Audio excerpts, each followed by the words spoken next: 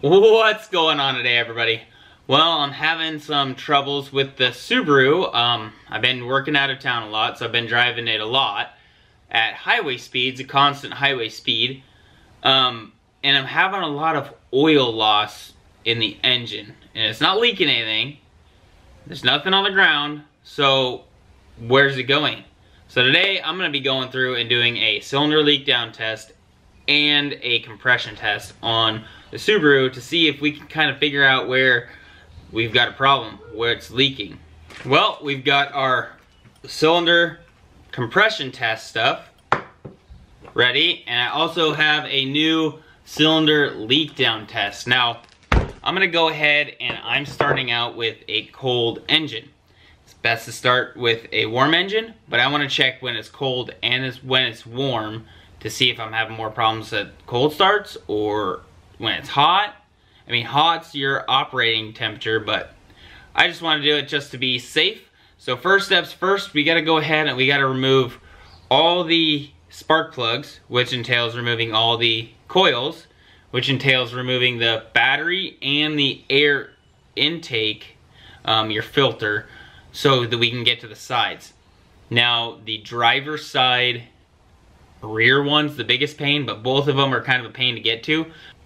So we're gonna go ahead, we're gonna start removing some stuff and getting this ready to do some testing on it. So here we go, we're at our engine. We gotta take our battery out to get to this side, under, and then we gotta take our air intake and our air box stuff. We gotta take all that out so we have some room to work. Because we gotta go all the way down, and they are deep down in here. I don't even know if you're gonna be able to see it on here, but your ignition coil is right down in here. So we gotta go ahead and get some stuff out of our way so we can actually get to it to work on it.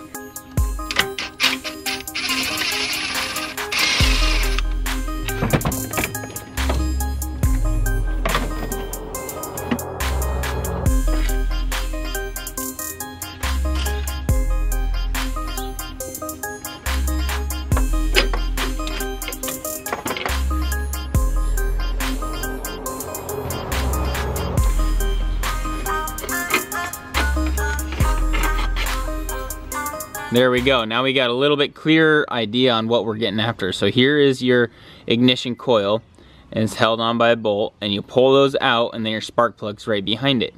So we'll go ahead, we'll disconnect that, or unbolt it, and then disconnect it, and then pull our spark plugs out.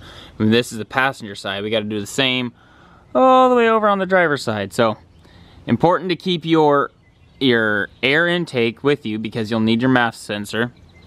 There we go, we've got our ignition coil out, 12mm bolt or a hex, and then it's connected, so I don't want it to be connected because I don't want anything firing off in the vehicle while I'm trying to start it. So pull this tab up, it's a pull out, not a push, and then it just pops right off. Now I like to keep these in order on which way they came out, so I've got my rear and then I've got my front ready to go, so we'll keep them kind of where they need to be. Put them up on the shock tower. Save them for later. Go ahead and we'll do the other side and then we'll start removing the spark plugs. So here's the number 4 cylinder. And it is a giant pain in the butt to get out because you can't quite get it to come out with the lower. So with it disconnected, you can actually turn this over right here and then pull it out a lot easier. So it gets this, it sits in there like that, and if you go ahead and you flip it over, it allows you to get over the frame rail, so you don't have to undo this motor mount. That is a huge advantage. Just figured it out. Usually I undo the motor mount, lift this side of the engine up to get it out, but I was able to pull it off, rotate it around, and get that cup or the connector off of it, rotate it all the way around, and then pull it out. Good and bad news. All the spark plugs are out and they all look pretty okay. Now this is 1, 3, 2, 4. So this is my driver's side front and rear, passenger front and rear, and you can see both my rears have a little bit more carbon buildup on them than the front two do. But it's not on the electrode area. I mean, they all look pretty okay. No scars, nothing burnt down, no real problems with them, which is cool, but that means I still don't know where my problem is. So I guess we'll keep chasing.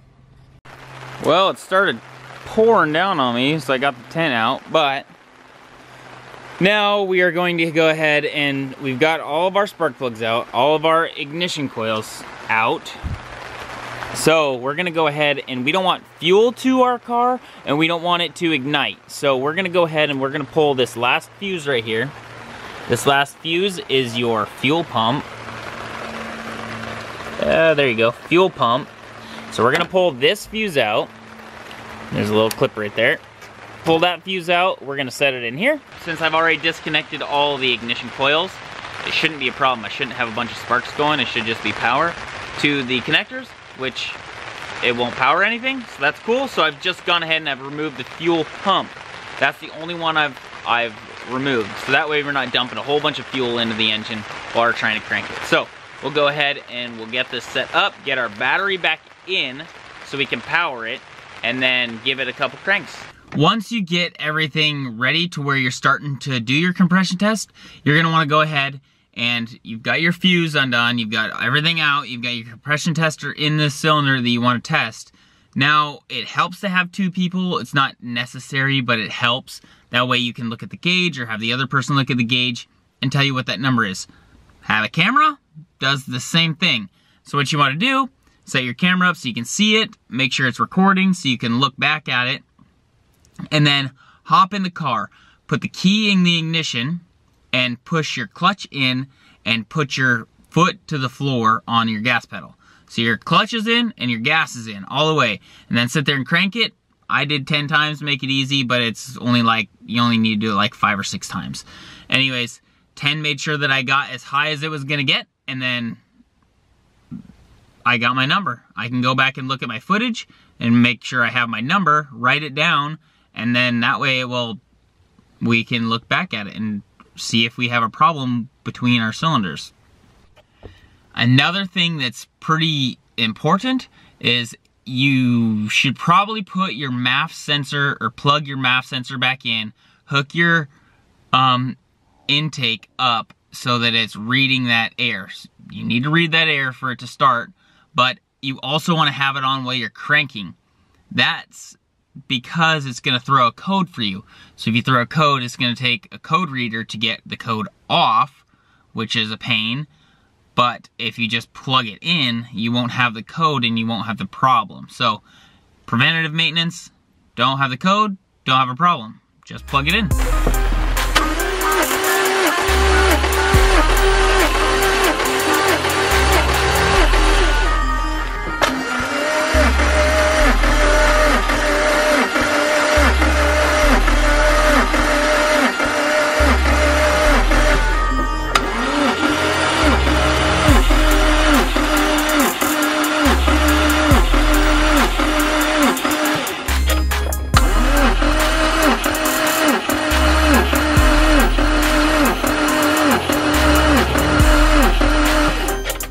Well, with everything back together, we've got the car idling, and we are up to temperature. We're right at 192 degrees Fahrenheit. So, we've got our car running. We are up to temperature. Now it's time to go find some gloves and go ahead and take everything back apart and try it again. Everything's back to being warm. We found ourselves some gloves. Everything in here now is going to be hot, so don't touch it too long or be careful when you touch it. I have my battery kind of hooked up to some jumper cables so I don't have to have it in the car. And it's hooked up to a tender. So that tender is charging my battery. Battery can use to start the car. So we'll go ahead and we will take this stuff back out and then do a test again.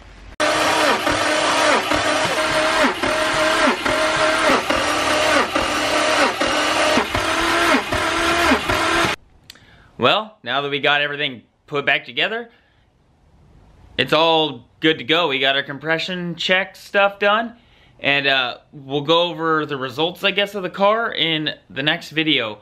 So with that, I'm gonna get out of here. I'm gonna go crunch some numbers, check some stuff out, do some reading, and make sure that everything's fine within tolerances. Check out the specs and stuff like that. But car's back up and running. We can let it run again and have a good one. Okay, well, if this was helpful at all, hopefully you guys enjoyed it. But if it's helpful, please give it a big thumbs up.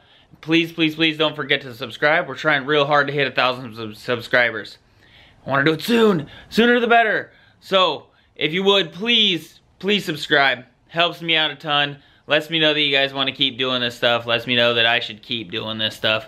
But yeah, without further ado, I'm going to get out of here. You enjoy the rest of your night. I'm going to enjoy the rest of my night. Peace.